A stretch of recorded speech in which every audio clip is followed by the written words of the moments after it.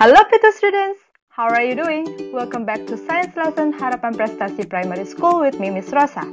Today we are going to continue our discussion in Unit 1, Light and Dark.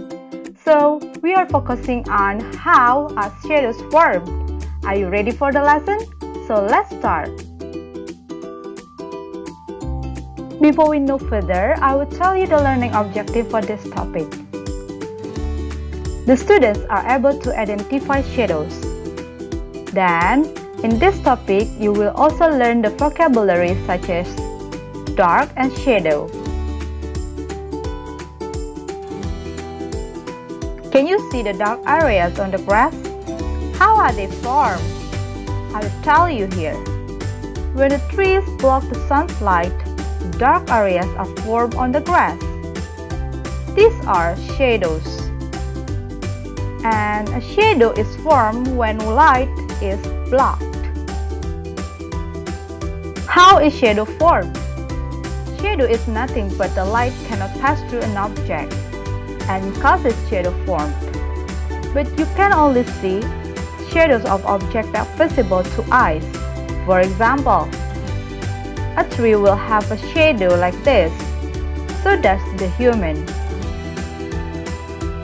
Please take a look how is the size of a shadow. It was Mr. Deer again. Hey!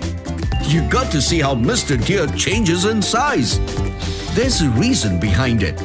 When I move the lights away from my hand, the shadow becomes smaller in size. And when I bring the light source near, the shadow becomes large.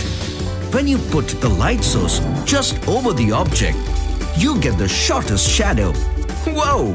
Mr. Deer looks so small now.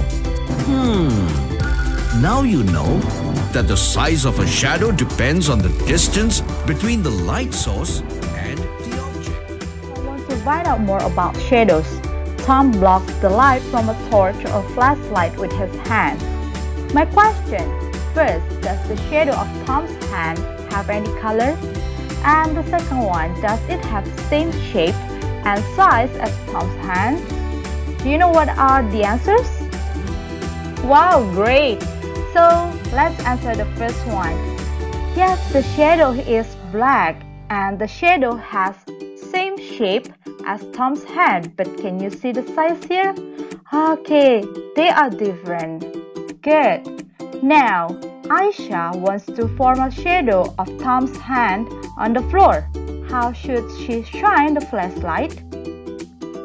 Okay, great. She should shine the flashlight above Tom's hand. How's far? Is it clear for the explanation? Okay, great. So let's recap what we have learned. First, a shadow is a dark area formed when light is blocked.